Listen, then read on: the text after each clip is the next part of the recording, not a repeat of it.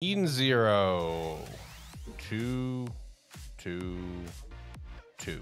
I give it a big, fat 0. Dead ass serious. I don't know where the series is going anymore. Just when I thought, the writing was on the wall. It just got put on the wall. But when the series was kind of like in its early stages, first few arcs, it really gave you the vibe that Hiro Mashima is not going to pull a Hiro fucking Mashima and do the same thing he always fucking does, no matter what, every fucking series.